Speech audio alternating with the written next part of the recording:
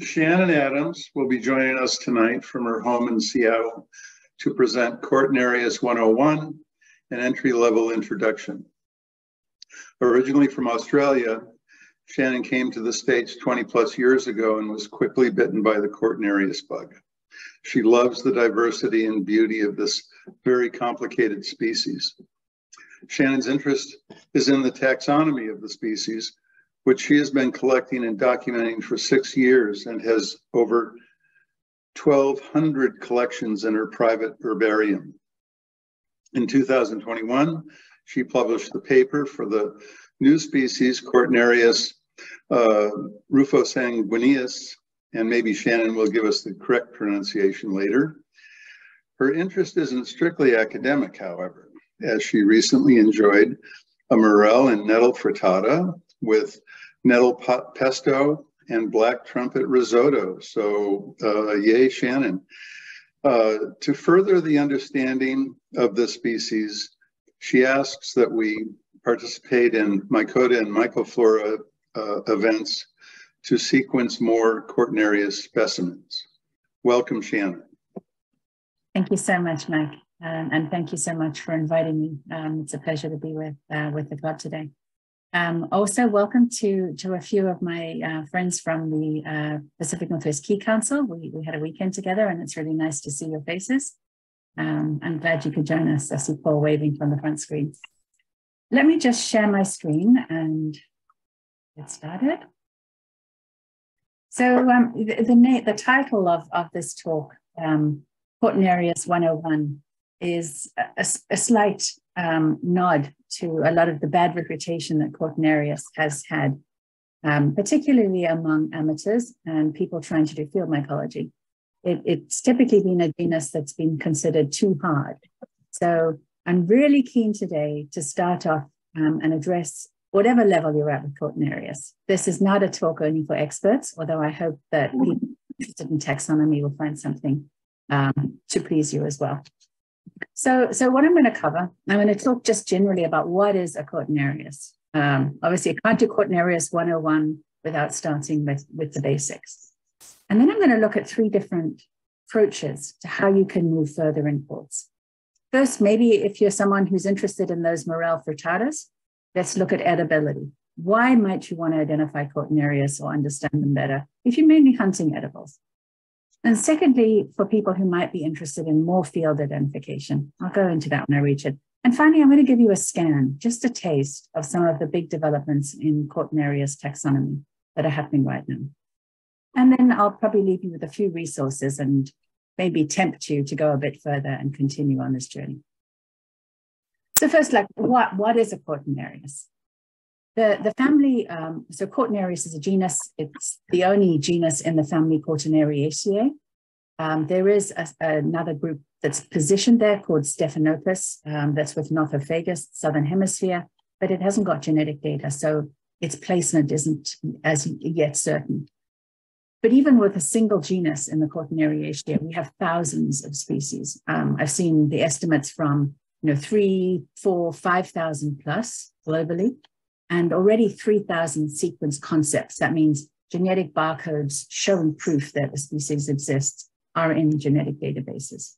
So I suppose the short answer here is a Cortinarius is a very abundant genus. The original type, the first species described that is the type of this genus is Agaricus violaceus. And it was described in 1753 by no other than Linnaeus. But like, how do you actually recognize one with such an abundance? So the name Cortinarius comes from the word cortina or veil, curtain. And the most commonly described, you look at a book, the place they'll start you is, oh, Cortinarius have a cortina. So for years, I was really confused about what a cortina was. I thought it was only the case when you had this kind of cobwebby, thread-like veil or threads that connect the edge of the cap and to the stipe. And pretty much I was looking for those. You can see they could be silky, they could be heavier, and often they have these sort of little brown dots on them, which is the spore deposit as it falls down. But in fact, when you look at the cortina, there can be 2 parts. Many Cortinarius have 2 cortinas. They have this one universal veil that covers the entire fruit body when young, And it can also have this inner cortina.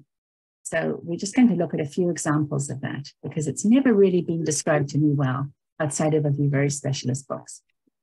So here you're seeing, look at this example on the left. These fine thready threads that you're seeing on the left is the partial veil or cortina. And sometimes you'll see that entire fruit body could be cased. There's another fibrous outer veil. It could also be that the entire fruit body, as in this case, is surrounded by a universal veil of hyphaean veil material. But, of course, and can't be simple in Cortinarius, these veils are not always visible. So don't exclude something from being a Cortinarius just because it hasn't got that cortina or veil. Other very important characteristics, because Cortinarius are not the only mushrooms that have veils, but you need to look at the fact that they are growing on the ground. They will not be growing on wood. And they are very widespread. They could be growing in lots of different habitats, but often on mossy conditions and very rarely sort of on very decomposed wood. So they could go all around the world and aren't limited to any one particular continent. These two examples here are both mushrooms you will see in California. The one on the left is Cortinarius salor, and when I write AFF, it means that this actual species isn't being described, it needs work. And this particular species is probably related to the European salor. It hasn't got a local name. So, I gave you very little tease. So Cortinarius, they have these cortinas, the rusty brown spores that you'll see falling on the cortinas. They're growing on the ground. But look how varied they are. And, if you were trying to tell somebody how to find a Cortinarius, where would you start with this much variation? And how do we even decide how to get further? And to be honest, this has stumped me for a long time because I'd start by looking at the big purple ones. That's what catches your eye when you're first walking. And you may not notice some of the, the morphological variety. So really, how do we get started if we're talking about the real 101 beginner introduction? So once again, as I said, let's talk about why. Because if you were just interested in eating mushrooms, you don't need to go and understand the complete taxonomy of a genus with possibly 5,000 species, right? You've probably got other priorities in recipe books. But maybe if you are interested in becoming a real whole naturalist in your area, more holistic naturalist, you might want to understand what's in your area, in which case we can take a different approach. So I'm going to start with this perspective from someone who might want to eat mushrooms. And then we'll build on that, and hopefully you'll pick your own level, and we can have a conversation from there. So firstly, when you want to eat mushrooms, what do you start with? I found sort of three needs, or I'm a researcher, so I think of them as use cases. The first one, I want to know which Cortinarius I can eat. And unfortunately, I've got some bad news for you that they're not very many. But an important thing is also to be able to separate Cortinarius from edible mushrooms that you might be able to eat. So we'll look at a few of those. And finally, obviously, you want to avoid eating anything that could really kill you or hurt you. So we'll look at some poisonous mushrooms in this genus. Okay, so a funny story is when I was down in Santa Cruz at one of the Santa Cruz microflora forays that Christian and Noah organized, there was a conversation that maybe we could eat purple Cortinarius because people have been eating purple mushrooms for a long time and no one was sick. As it happens, this purple Cortinarius is edible. It can be eaten. It's called Cortinarius violaceus. And as I mentioned, it's the type of species for Cortinarius. People describe it as tasting muddy. Some people say it tastes a bit dank.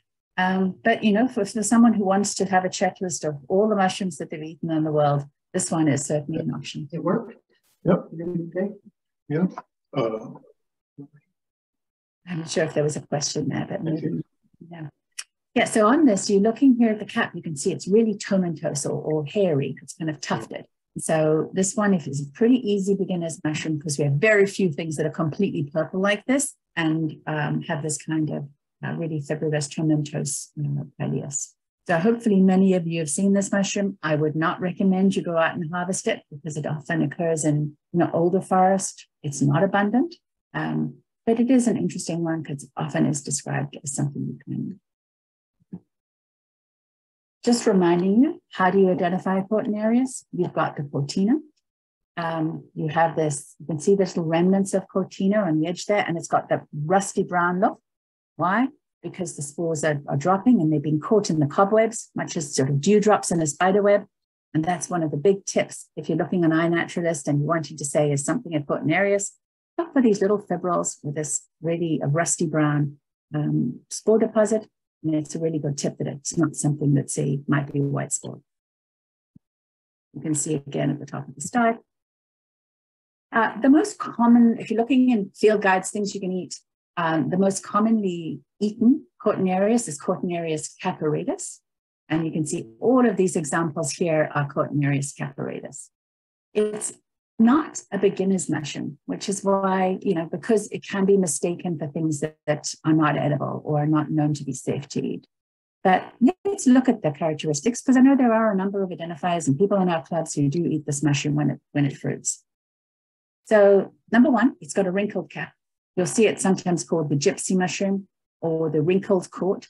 And that refers to this kind of corrugation in the cap, folded kind of layers you'll see in the photograph on the extreme right. It sometimes has a powdery white coating, and it has the most important feature, a felty annulus. It reminds me more of an agaricus annulus than of a Cortinarius, which makes it quite unique. And it, in fact, has been described as a separate genus in the past. Let's look at a few examples. And this one is my photograph. But look at on the left, it's a really unique kind of thick felty annulus, along with the spore print, the rusty brown. You know that you're seeing something that maybe could be differentiated enough to eat. And even though the gills are pale, don't be mistaken, this is still the rusty brown spore print will occur if it's mature.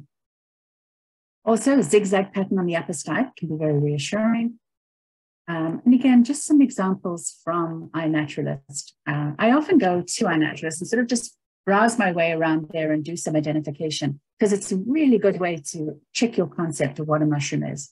In this case, it was correctly labeled Cortinarius caparatus. Annulus is clear, a powdery cap, a little bit of wrinkling. Here's another one. Hopefully, if I was in the room with you, I might do a pop quiz and say who can identify the features here. But hopefully, we're all looking again at that annulus, the slightly zigzag chevrons above the annulus, and that little bit of a wavy margin on the cap. Oddly, when I tasted this mushroom, I tasted a bit like petrochemicals to me, so I have not been a big advocate of it. But I know not everyone has that opinion. And then this one was also labeled Cortinarius caparatus, but it is not. And if you look at it, what's missing is the annulus. If you were in person, you could actually look at it, you could turn it around, you'd see more of these features. But certainly the lack of annulus is a big red flag. And I wouldn't recommend you eat it, even if the annulus is just washed off, unless you're very confident in your ID. And then this Cortinarius caparatus, when I zoom in on that one, it's got a vulva.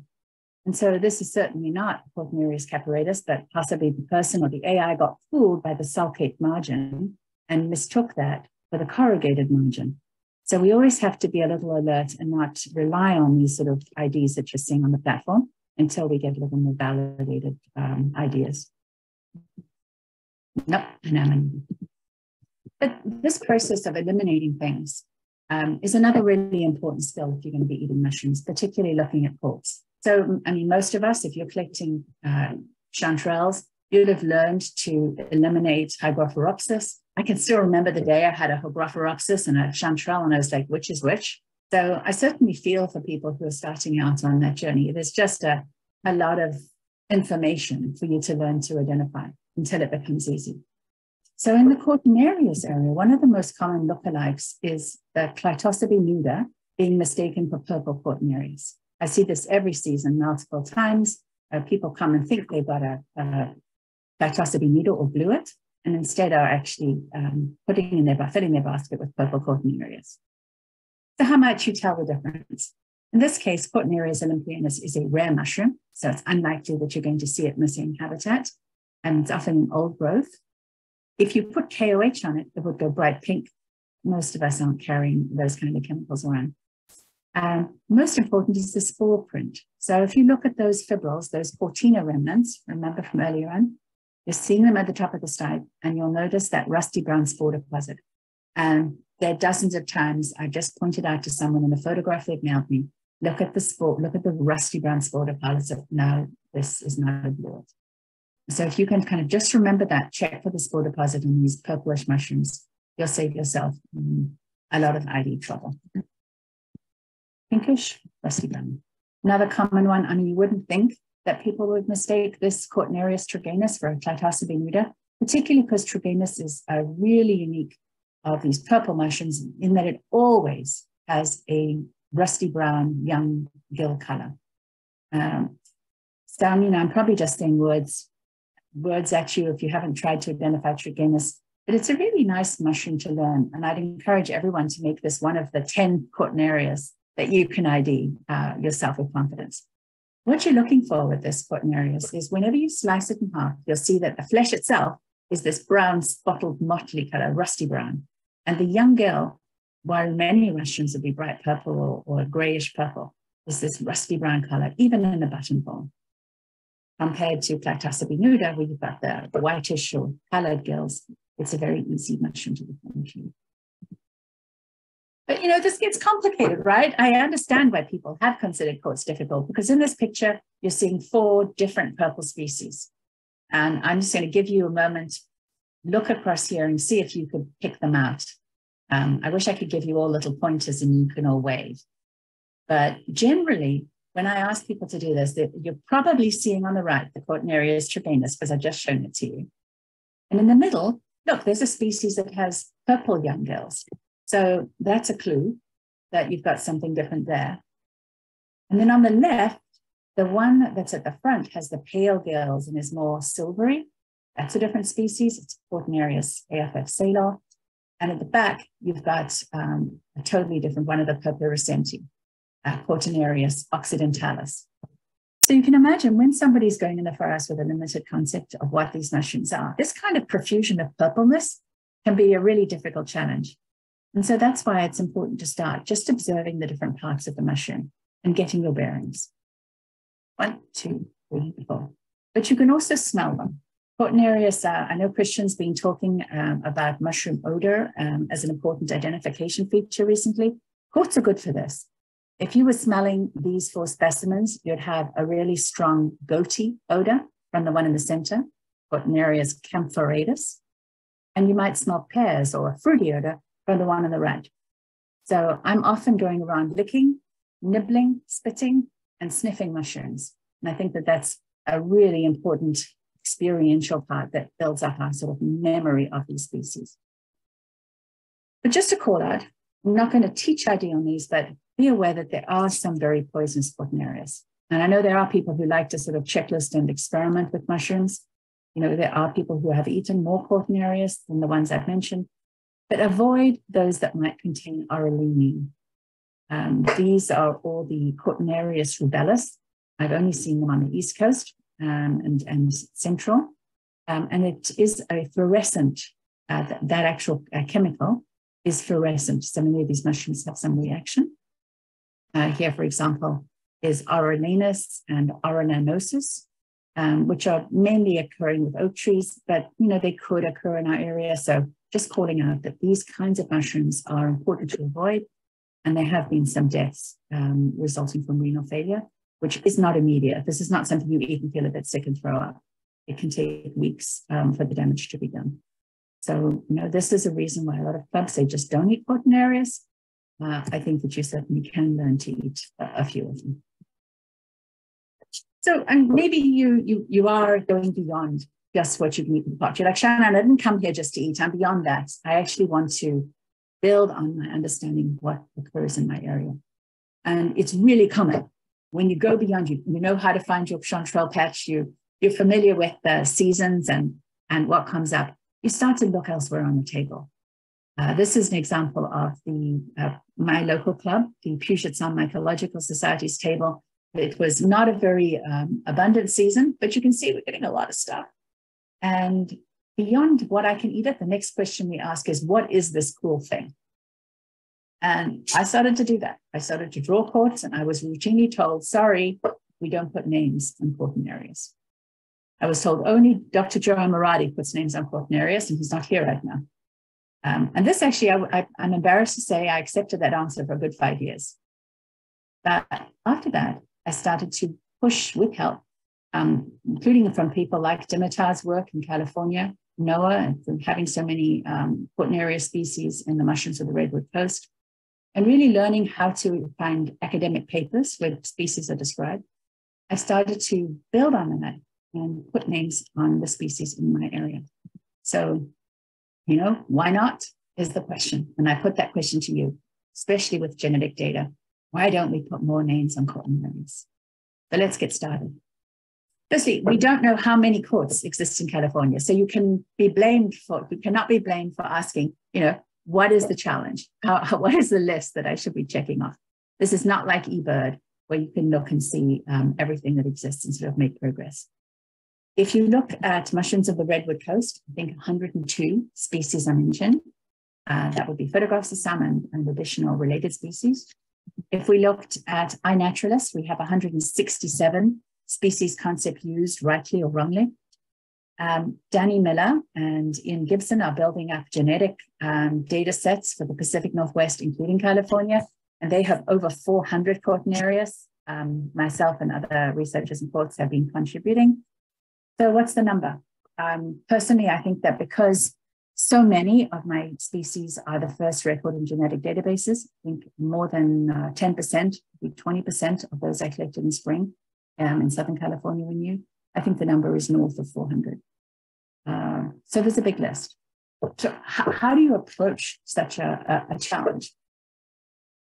I recommend that you think of two techniques to identify courts. Number one, you're going to look for distinctive species. Distinctive species are things that have notable features, you know, a strong smell, a bitter taste, a splendid color, or just is very different to other species.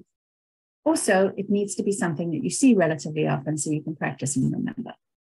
Imagine the species you put in a set of flashcards. So what are those notable species? Then also things you just like for some reason. And, you know, every club meeting, there's somebody who falls in love with tiny little things you can't see. There's people who just love beliefs. It's a visceral thing. So, you know, honor your passions. If there's some species that just jump out to you, learn their names and start to socialize them. But that only takes you so far. And honestly, most of our memories start to fail us after a bit. So it's also important to use the approach of groups, groups with similar characteristics. I used to, when I first joined clubs and started to ID courts, see this done all the time. People would talk about mixaceum, telemonia, bulbopodium. But we started to hear rumors, you know, in the last decade that these were not founded on natural lineages. That means that these weren't actually sort of based in genomic or taxonomic data. And so people stopped using those groups. But I certainly find them immensely useful. And even if they're not, some of these may not be based on, you know, natural lineage or defined completely in that way. I still find them immensely useful for teaching the characteristics of groups of Cortinarius that gets us really close to ID. So imagine like you're looking in a bird book. It's like getting to the hawks, but maybe some of the hawks actually don't fit in there familiarly. But still, it helps you get to the right set of the book where you'll find the bird that you've just seen.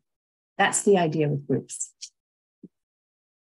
Just an example, this comes from an example of in Mixaceum done by Michelle and Michelle Seidel. And what she's looking at here are the different subgeneric classifications used in courts. And what I'm showing you here is just to show that these groups vary. It's not like there's one way of dividing up Cortinarius. So you can divide up and use the approach that's helpful to you. You can see the Mosher had many more. We had Kaufman with fewer, and yet there were some that were consistently used for a fairly long time. I think Mosher was from 1980s. So now we're going to look at the top 10 most observed species of Cortinarius in California using those two techniques. Let's look for really notable species that we think we can remember and groups that we can start to recognize and at least say, I saw a Mixaceum. Oh, that looks like a Dermosity. So just looking at this was I pulled yesterday. It's the whole of California. Apologies, it's not just Northern California. hopefully these are recognizable to me. So number one, I'm giving it to you a third time. Hopefully everybody here will be a trigonus expert by the end of it. This is a very bright purple mushroom, can fade a bit, but it's important that it's heavily veiled with this beautiful purple universal veil. And it also has these brown young gills and the rusty brown flesh in section. You chop other purple Cortinarius apart, and I encourage you to do this. I've spent a long time slicing quartz.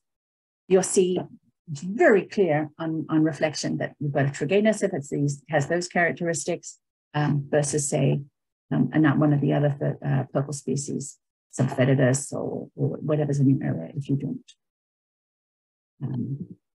Another really memorable quote, I would love a show of hands here. Who's seen this one? But it's the largest quote in the California area. It's Cortinarius ponderosus.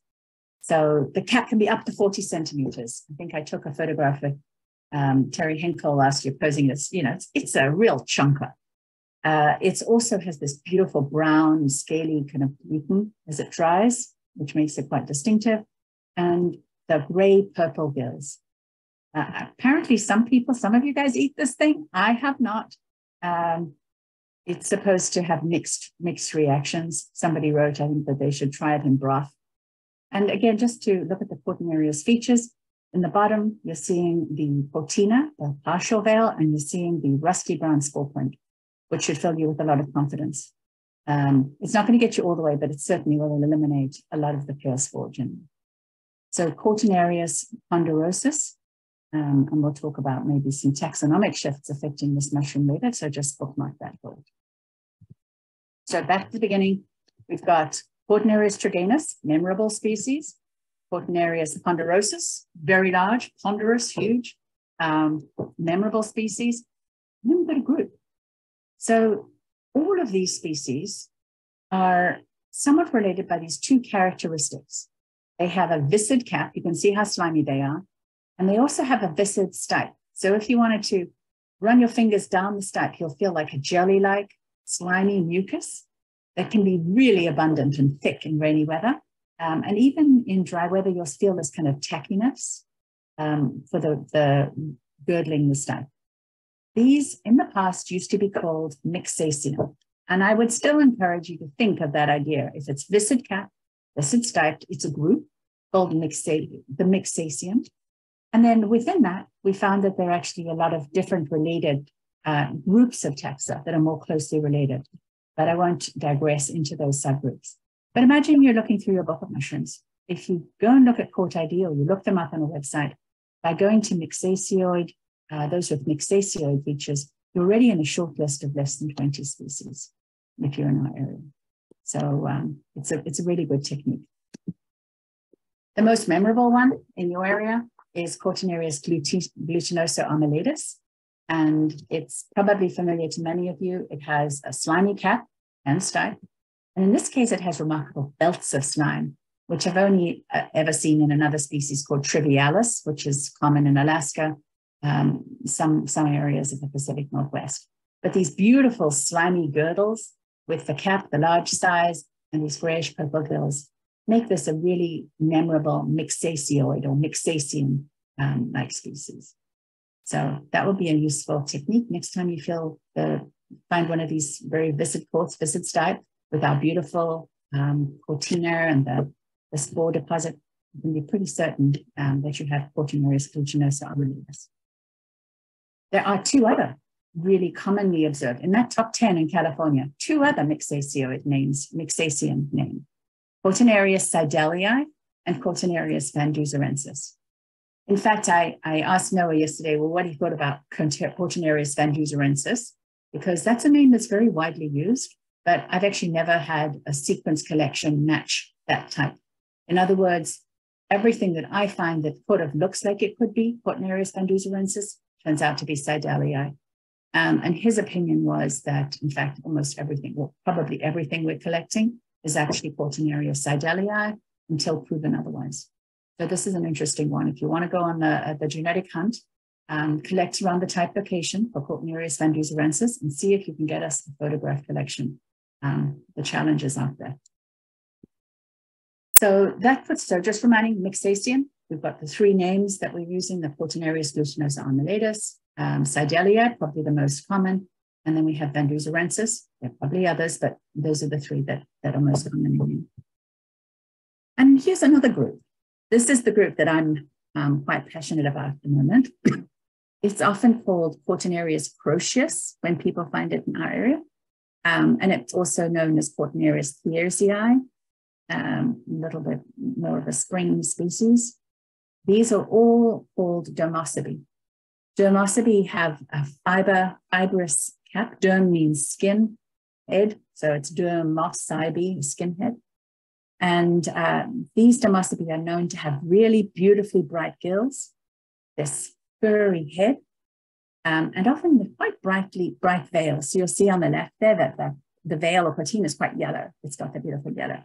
And if you put KOH, the chemical potassium hydroxide, on these, they often have a really bright purple, magenta, vinaceous reaction, which can be important for ID. And they can also have UV reactions, which can also help you with ID. So you might want to be carrying the Cortinarius toolkit with some chemicals and a little UV light, about 365 wavelength, to test those characteristics as well. There's so much to learn with dermosybi. They have a large number of cryptic species or species that look alike. So we're simply not even measuring the tip of the iceberg in terms of the names that we're using for dermosybi right now. All of these three came back with recent sequencing as affiliated with one particular group, the Malacorius group. I don't have names for them. I'm not sure how to get there with them. But what you're seeing in all these three is they have this orange cap with kind of blacky, almost like someone rubbed a bit of charcoal along the top. Beautiful orange gills. Typically, people would see these on the table and I see them called cinnamonius group, or Cortinarius cinnamonius. So with these dermosybi, I can't expect anyone, I don't expect myself to put names on them yet, but these are a great target for us to start to sequence and collect and start to notice different features, the color of the veil, the reaction in KOH, the reaction to UV, and do they have sort of a different color veil for girls? Like in this one, all of these three have this dark charcoal-like look on the cap. My only hope is to inspire some of you here to do something other than dye with them, because the only people who seem to collect them in abundance are dyers who love them for their the pigments that they produce for wools and natural products. Don't get any ideas. Now we're almost running to the end of groups. I've got a few more groups for those who want to sort of chunk out Cortinarius. This is called a leprosybi. And leprosybi is one of the success stories, or my hopeful stories, that I'm going to bring you today, because a recent paper has been produced in the last few years, which has named a number of new Northwestern American species and has also given us a really nice key. So looking at the leprosybi, what you're going to see in common is they are UV positive. They often, if you shine your UV light, you'll see a lovely reaction. And the cap has this finely scaly tomentose texture. The pileus is really quite unique. Often they'll have yellow or pallid yellowish tones, particularly on the gills. And here you've got 5. I was a bit optimistic with 10. You've got 5 species known from California. And I've only seen one of those names, sometimes 2, used with any frequency. Cortinarius clandestinus was the most well-known species. It's widespread. It tends to be a bit more often found in spring. But you also have Cortinarius fuscotomentosus, Antrospermosus, Fuscoflavidus. Dimitar was involved in some of this work, and he also found Cortinarius AFF Cottonius, as yet undescribed. That's I believe, is the only collector of that species. So again, you have options here, and you have a wonderful key. This paper and all the other papers that I'm referencing, I've actually put up on my website, and I'll share the link with you afterwards. And I encourage anyone who would like to sort of work on or start to ID quartz to download these keys, because they're quite simple. And because they're northeast and northwest, you pretty quickly narrow down to a smaller list of species. Here's one I learned after the paper, Cortinarius fuscotomentosus. I kind of fell on this one as I got lost in the forest and I was late for the carpool. I had to stop and photograph it. It's absolutely gorgeous, and it has a wonderful yellow UV reaction. Leprosity, again, is this group. Another one, Acrospermosis. This is my collection. It's affiliated to a known species. And this one was just found, I just managed to sequence this one because I was doing mycota found of Mycophlora. Another group, Glaucopodes. I'm not going to go through this in too much detail, but Glaucopus is another big group that you can start to identify. It has bulbous stipe, viscid cap, and these purple to brownish colors. So these can be extremely common and abundant in forests, in sort of mid to late fall. There are 5 species that occur in this area of the Glaucopoids, and then there's some related species on the right. We have Glaucocephalus and albescens, which is Noasis, smells like green corn. I think it's really strangely bitter.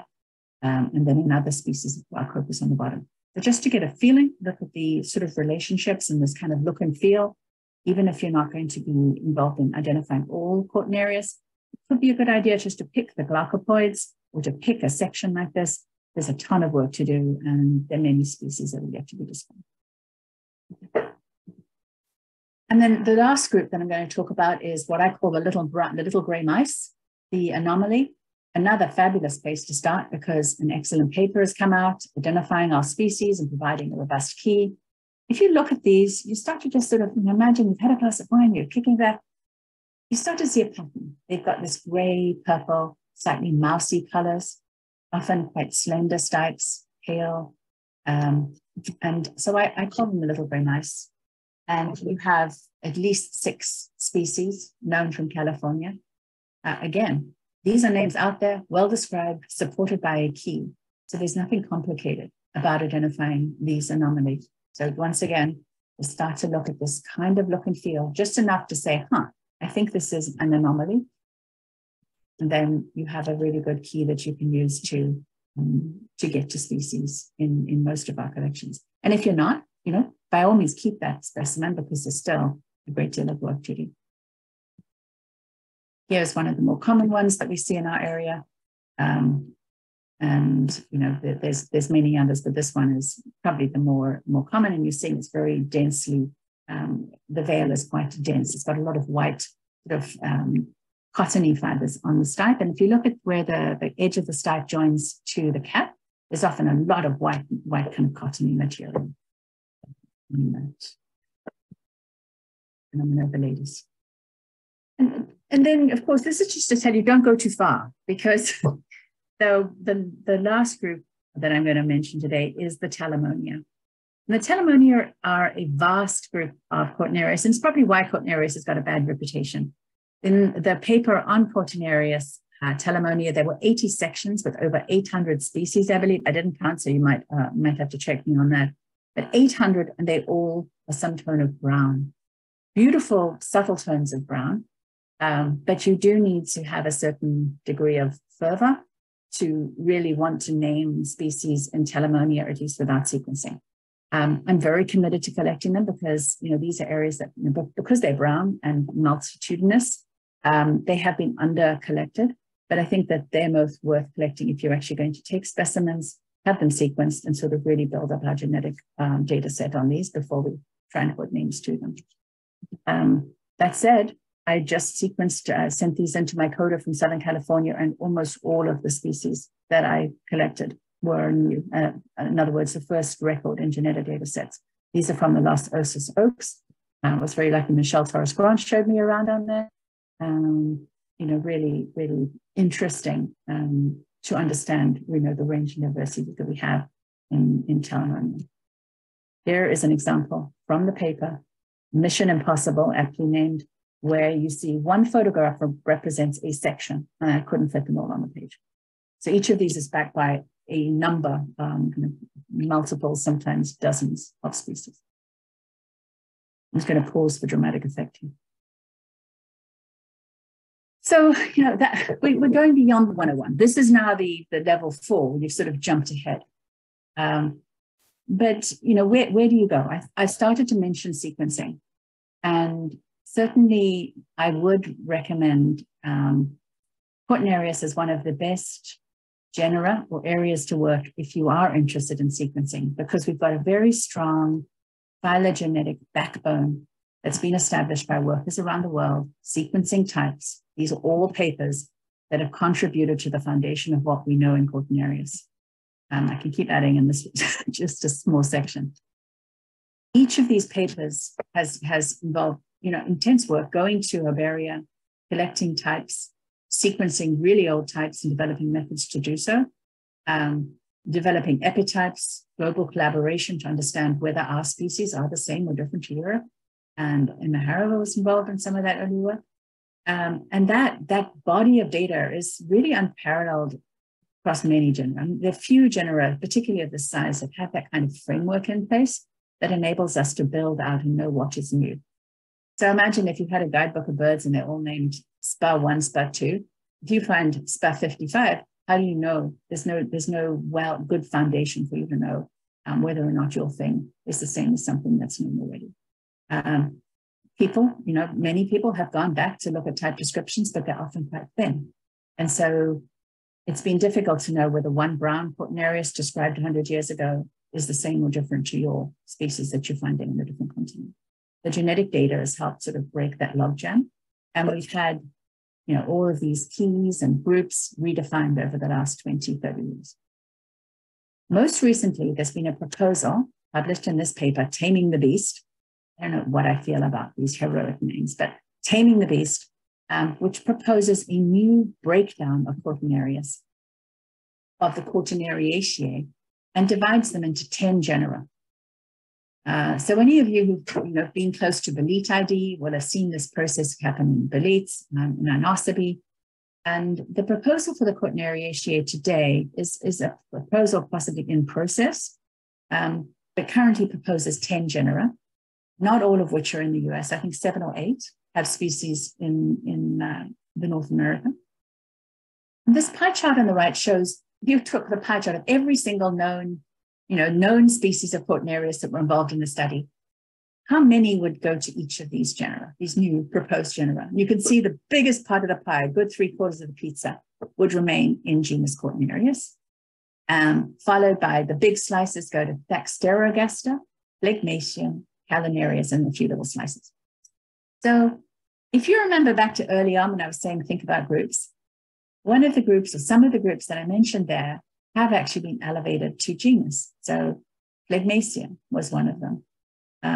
The others not, but you'll see them maybe at the subgenus level. So think about the pie is being divided into big slices, and then you have smaller groups within those, each of those genera. So let's look at what this sort of means for those of us looking at identification codes.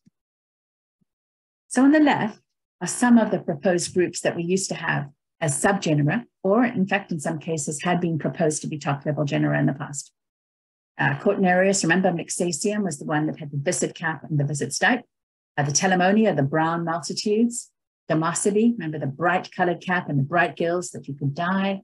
And Bulbopodium, I didn't use that name much, but it's got a really abrupt, beautiful big bulb in the stipe. So think of it like a turnip with a stipe growing out of it. So you had these old ideas of subgenera that were often used in ID books. In the new proposal, each of those subgenera, well, not those subgenera, but the subgenera are elevated to become genera in their own right. So we would now have genus Phlegmatium, genus Cortinarius, genus Thaxterogaster. And under each, you'll see some of the familiar sections like the anomaly, the little gray mice, or Leprosabe. Those now fall under the genus as subgenera. So let's have just a look, and you can judge for yourselves if this is going to help or hinder you in your identification or understanding. So here's one of the subgenera, Orionarius. So I've just pulled all my photographs of Orionarius and shown how it's divided. You see on the left, there's the genus Orionarius, and then it's divided into 2 subgenera, Philisti and Orionarius. And Paul Kruger's mushroom is actually in here, Orionarius krogeri on the bottom right. It's been shifted from genus Cortinarius to genus Orionarius.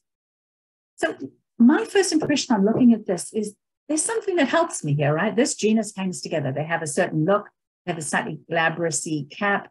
They have orange-yellow tones on the cap, often, some distinction with the stipe. And if we look at the microscopy and other morphological characteristics, it makes sense. In a sense, I am more easily able to place these mushrooms by having this concept. Whether it needed to be at the genus level or not making a decision right now. But as a group, this makes sense to me. And in fact, these genera, by the way, are already starting to appear on iNaturalist. So when you need to search for all Cortinarius in an area, you now have to search Cortinariaceae, because many have already been transferred to, say, in this case, genus Phlegmaceae.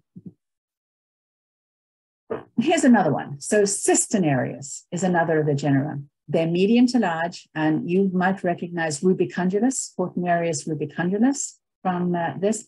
Cortinarius rubicundulus now is Cortinarius rubiginosus and has been transferred to Cysternarius. So these names will now be changed to Cysternarius rubiginosus, Cysternarius rubicundulus. Distinctive, many of them stain yellow. They have cystidia, into microscopy, quite small spores. So, for me, this, again, I can see commonalities. This is a small genus, and the species within it, the taxa within it, do add to a homogeneous concept to some degree. The story is not as easy in Cortinarius. So currently, Cortinarius, the things that are left in 3/4 of the pizza, are really too helpful. It's too broad to help. There are so many genera and subgenera. There's a wide range of colors. And here's an example. So all of these species are still in genus Cortinarius. You can see the one on the left is mixacioid. It is highly viscous on the cap and stipe. That's Cortinarius brunio albus. I can't see this name. Yeah, brunio albus. And then we have a leprosopy. Remember those scaly caps that go UV yellow? This is a spa. I wasn't able to identify it. And then the third is a demosoby, we're calling it related to ominosis. All of these are subgenera that currently are in genus Cortinarius.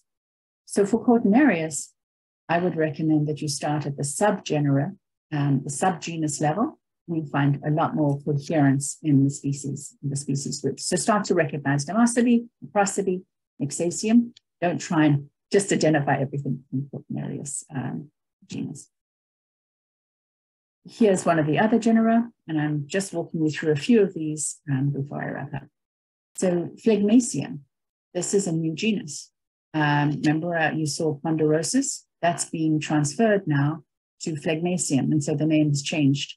I won't remember it on the fly, but I know that Elsa could transfer it basically because the Phlegmaceum is a different gender to Cortinarius. The name has had to change. So you'll probably see Cortinarius ponderosus also appearing as Phlegmaceum. It includes the Glaucopodes, the Glaucopus. Remember I showed you and mentioned how these mushrooms need a lot of work, but also Bulbopodium and other sort of species like Albescens that have this sort of stature, often pale, grayish, white to purple. The stipe is often gray, they're quite robust, and they might have, the large sort of bulbous base to the stipe. But this is not exclusive enough for me to eliminate some species that are in other genera. So you have to continue to have a sort of broader view to get to it. Another new genus is Calanarius, one of the most beautiful genera, and this contains some of the most beautiful Cortinarius globally. They are often brightly colored and have a marginate bulb, this really abrupt bulb, and bright KOH reactions. What makes these particularly exciting is that many of them are very small ecological niche and can be quite varied and indicators of sort of very small, somewhat endangered habitats. So many are on the ICU and red lists. I'm afraid that I don't know as many as I'd like because I've primarily hunted in areas that are not oak habitat, and there are many of these in oaks. But those of you who get out into oak habitat, these are among the most beautiful Cortinarius, and we certainly need to do a lot of work with them. So Calanarius, they used to be called the callicroid species within genus Cortinarius. And if you remember, this was the purple one I showed you to discriminate against a bluet. Again, just look at that beautiful rusty brown cortina, the KOH that you're seeing on the bottom left in that margin. Here's another caliproid. This is Flaviponius. Oops, lost it. This one is also from the Los Osos oaks, and it's related to Flavipalens. We'll have to investigate and see if it's a known species or not. Genus Thaxteragaster. Again, it has a certain look and feel, this brown cap and pale stipe. Much smaller than Cortinarius, but still a really sizable group. And it includes mushrooms that we used to think were mixacean, particularly the vibratiles, which are these very slender little viscid ports that you can lick. They're extremely bitter. It's a very good little test for people as we're taking an ID walk. You just lick them, people will have a very strong memory of what that species is, Cortinarius vibratilis. So I gave you a very quick blitz through, lastly with genus Thaxteragaster. But where do we go from here? And you've probably or hopefully got a sense of the large scope of Cortinarius and a few ideas of how you can have some entry level into the most memorable species and groups. But there's a lot of work to do. And I'm really encouraging people, I'm hopeful that we can build up the US or the North American understanding of these species by filling in some of the gaps across habitats and areas that have been poorly collected to really understand what we have in our area. How many Cortinarius exist here? And what is the relationship across the continent? So there is this opportunity to do the Continental Microblitz this fall. The project is advertised online. You can also join it on iNaturalist. And anyone who participates and collects vouchers and joins the project can submit 10 collections for sequencing free. Bonus if you make those Cortinarius, they are a species of interest, genera of interest. Also, I know that there's California sequencing efforts going on with microflora. I'm sure there's somebody here who could tell you more about that. Also, really valuable initiative to understand the microflora of California. In conclusion, I know this works.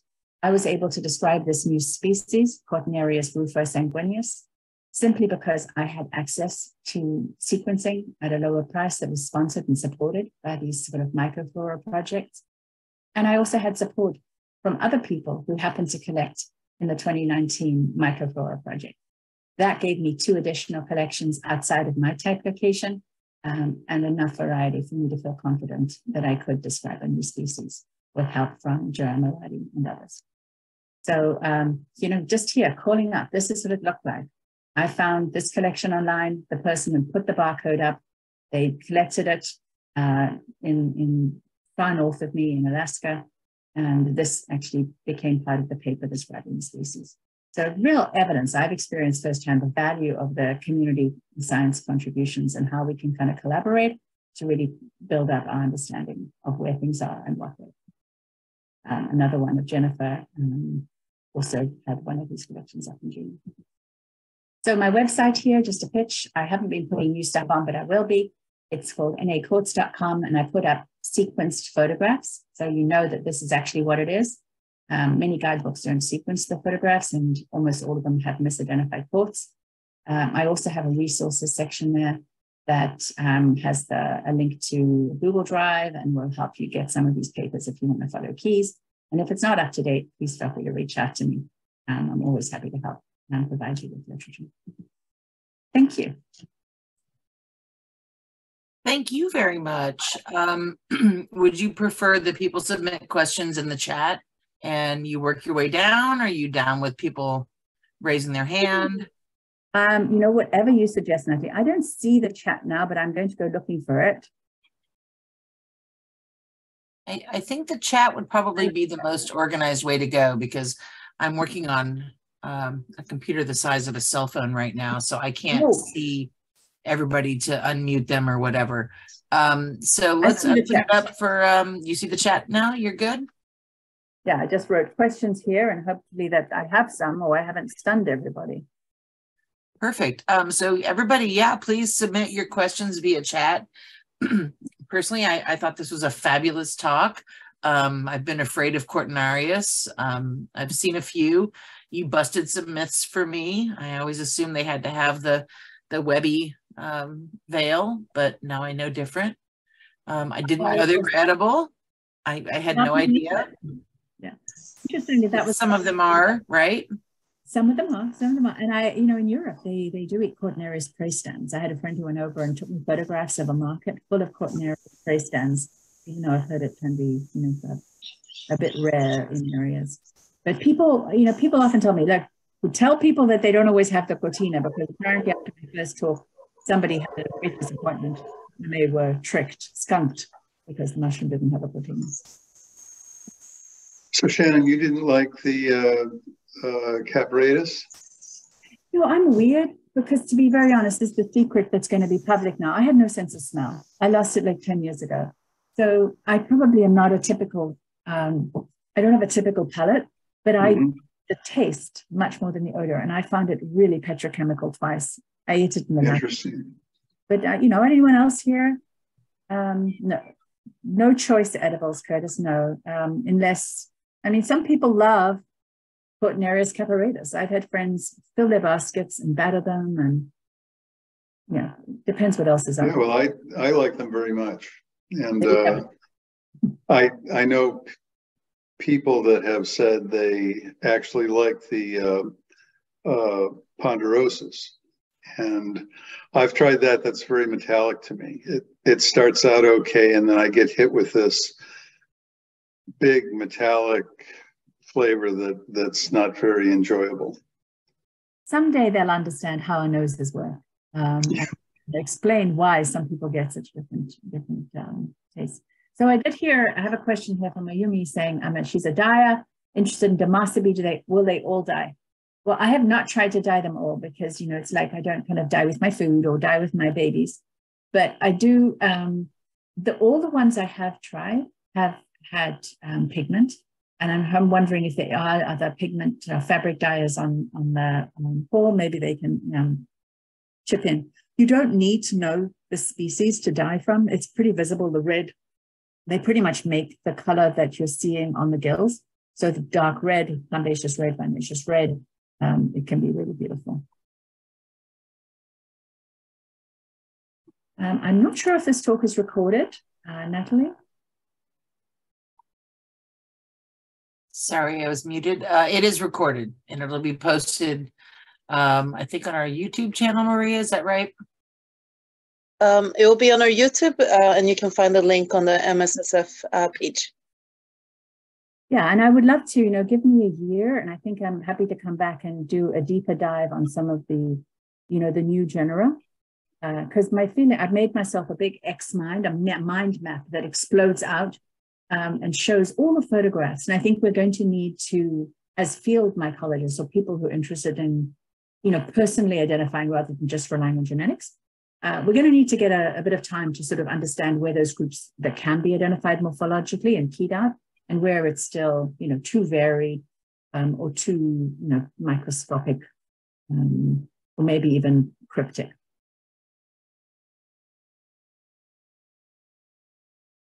Thank you, Joe. Anyone here sort of interested or has been collecting Cortinarius, taking photographs of them? Yes, I'm seeing two nods. Andy, I know Andy has been. Yeah, but really there is just, one of the most interesting things is how there's a delay between academic papers and what we know as a mushrooming community. And, I would love to shorten that delay, and sort of get the information out from papers more quickly. For example, I was told, as I told you, for a decade, you can't look at mushroom groups in Cortinarius because someone studied and found they're not natural. But, when you think about it, we don't have to follow that. It's still very helpful for us to be able to sort of get concepts, even if we're finding that there are cryptic, species that have developed in parallel morphology. So viscid caps have maybe developed in multiple genera. I don't think that should limit us from looking at viscid caps. So that kind of example, I think we need to read the literature, learn the new names that are coming out, and continue to sort of take what's useful from them, and maybe wait a little longer for some of these new proposed genera, because they can be kind of, there can be kind of a lot if you're not already sort of embedded in thoughts. Yes, Fred, I will post the anomaly key, I will post the laparoscopy key, and I'll be incredibly happy. My talk will have been a success if anybody keys out anomaly and laparoscopy in California.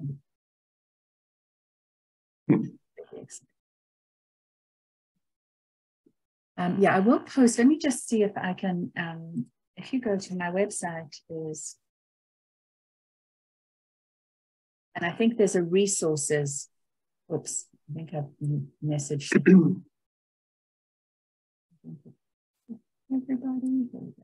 Just pasting a link. This will remind me to put more of my photographs up there. But as somebody asked, is iNaturalist keeping up with the genera? Piecemeal.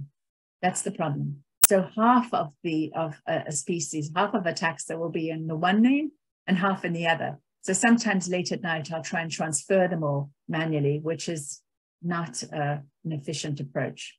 So maybe somebody who has connections to iNaturalist can ask if they do one or the other.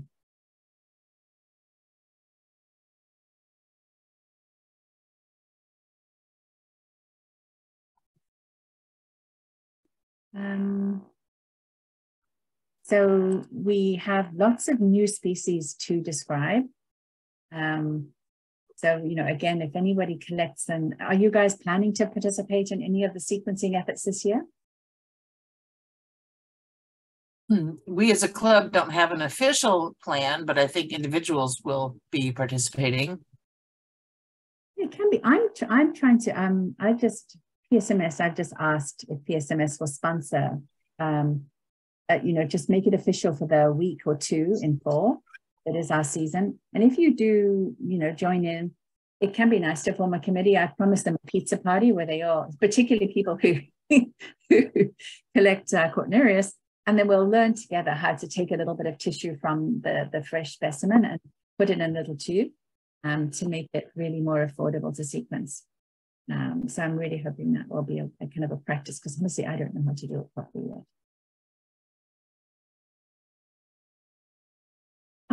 I see Guy says he's in the Sierra foothills and finds lots of quartz. That's excellent news. Because I know the Sierra foothills, I don't think they always are fruiting, and I haven't ever collected there. So yeah, so let's, I would just Guy, I would love to follow you on iNaturalist and, see what you're finding. I have been known to jump on an airplane if there's a lot out. I have a remote work option, so sometimes the manager finds that I'm suddenly in a mysterious place with mushrooms, and I would love to see what you find. I bet that there's a lot of new stuff to learn out there. Fingerprinting. Okay. I will reach out. Thank you.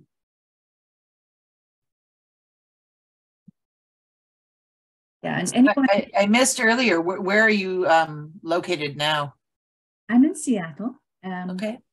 I travel quite a lot for mushrooms. So this year I'm going to be going to Alaska to the Girdwood Fungus Fed Festival at the end of summer, and be collecting there for that week.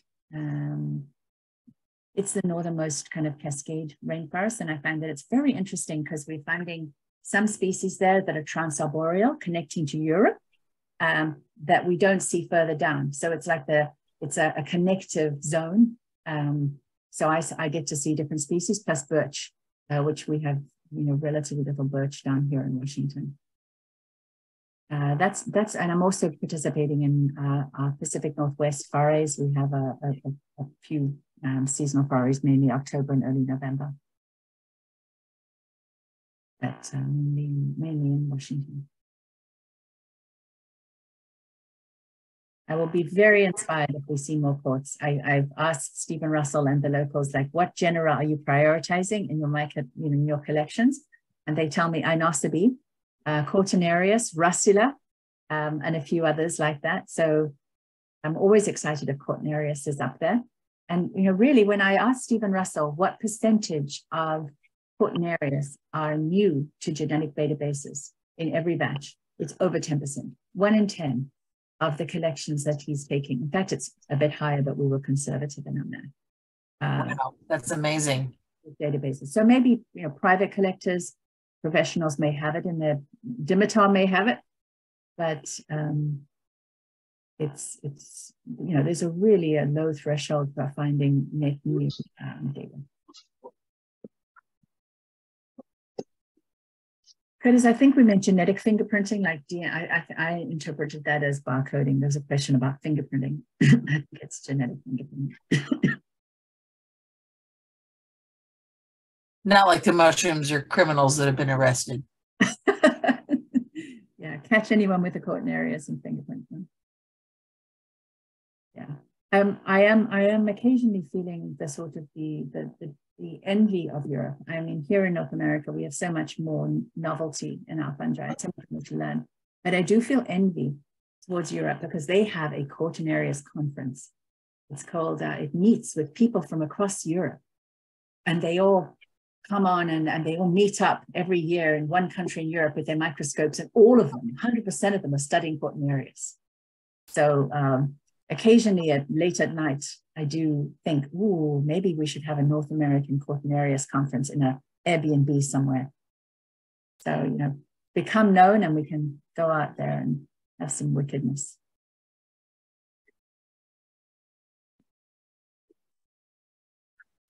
Does anybody else have a question for our fabulous speaker? Or would you like to express a little gratitude like me? I'm grateful you're here. I loved your talk. I'm glad I did. Opened my eyes a little bit. I don't want people to fall asleep. They did in one of my talks. Well, it was a wonderful talk, and thank you very much for coming. Thank you so much. Yes, thank you. Okay. All right, everybody. Well, have a good night. And thank you again, Shannon.